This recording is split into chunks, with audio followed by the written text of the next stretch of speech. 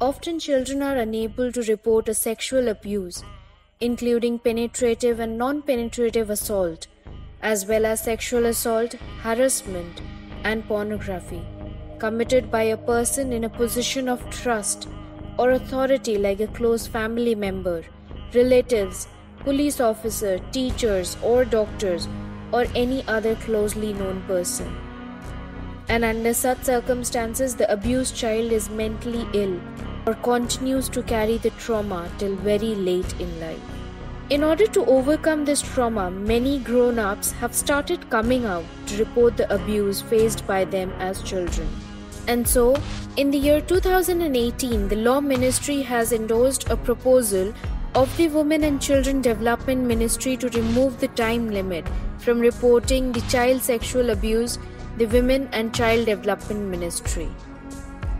To deal with child sexual abuse cases, the government brought Pocso Act, which came into force with effect from the 14th of November 2012.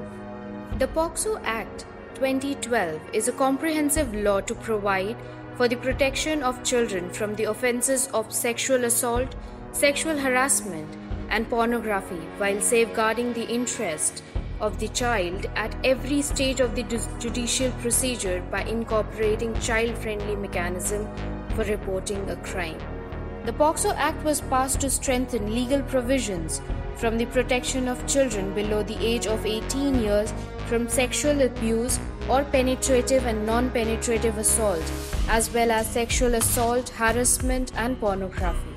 The Ministry of Law, after examining the provisions of Pocso Act and provisions of CRPC as the Criminal Procedure Code, advised that there appears no period of limitation.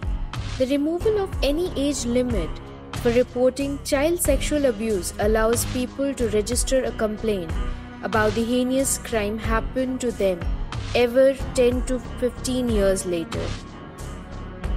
Anyone can report a sexual abuse anytime, even after a gap of 10 or more years.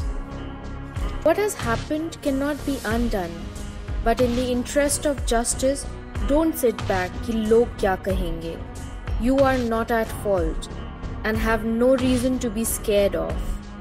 Remember that your one step can be the voice and strength for many. The sexual predators need to be punished. This move will enable victims because disclosure of such an incident is very challenging for most victims.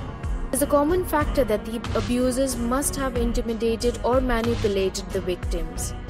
In many cases, the sexual predators also threaten to harm the child's loved ones, as the abuser is not a stranger.